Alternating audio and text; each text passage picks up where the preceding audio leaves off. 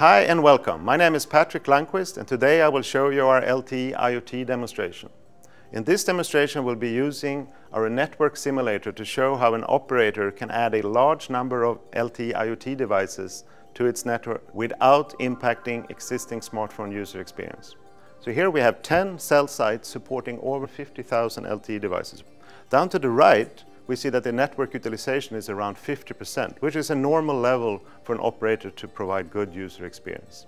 So let's go ahead and add some LTE IoT devices. So here I'm now adding as much as 3.3 million IoT devices to this network. So you can see we're getting a pretty dense deployment going. What is remarkable that after adding all these devices, the user experience has barely changed. We see a difference from 4.11 to 4.07 megabit per second. So we haven't really impacted the smartphone user experience by adding this many devices. You can see that the network utilization went up 8%, and that of course means that the average throughput on an IoT device is many order of magnitude less than a smartphone.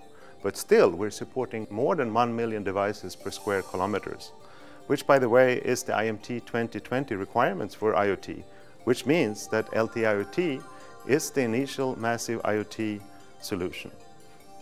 So, what are these 3.3 million devices we added? We have 4 categories that you can see here. The first category is a category where we have a mix of eMTC and narrowband IoT devices. Here we have used utility meters as an example for this category, but of course there could be many other devices that fits into this category. We also can see here some of the differences between eMTC and narrowband IoT. First, we have the bandwidth. eMTC is using a wider bandwidth of 1.4 MHz, where narrowband IoT is using 200 kHz, which coincidental is the bandwidth of GSM. So for some operator who is interested in reforming GSM spectrum, narrowband IoT is an interesting option. Second, we have a higher order modulation for eMTC, which of course then translates to higher speeds. So eMTC supports up to 1 megabit per second speeds, where narrowband IoT is limited to less than 100 kilobit per second. We also see that we have voice and full mobility support for eMTC, which we don't have for narrowband IoT. But both of these technologies are designed to support battery lives above 10 years. The next category, where we see only narrowband IoT, we use streetlights as an example. We have 800,000 or so devices here in this simulation. In the third category, where we have only eMTC, we have using security panels as an example.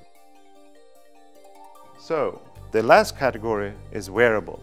So the first use case is downloads. So for wearable downloads, we can think of a map download before an application starts.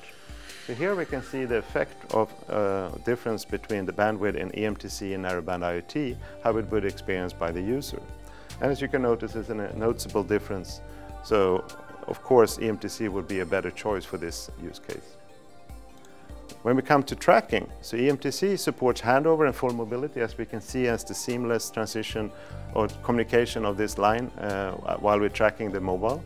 The narrowband IoT has interruption, which is caused by not supporting handover and therefore has to use cell selection, which causes interruption. And in the last use case we're showing is music or streaming music, where we can see the difference of data bandwidth translated into narrowband IoT occasionally buffering. Thank you so much.